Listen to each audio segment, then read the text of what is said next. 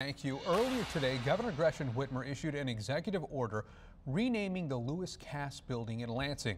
It will now be known as the Elliott-Larsen Building after two Michigan lawmakers who sponsored the state's Civil Rights Act. Also, by the way, the first time a Michigan building is named for a black woman, Representative Daisy Elliott.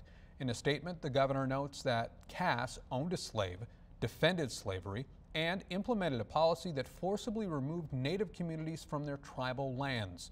There are a number of things in Michigan named after Lewis Cass. For instance, in Grand Rapids, there is Cass Avenue.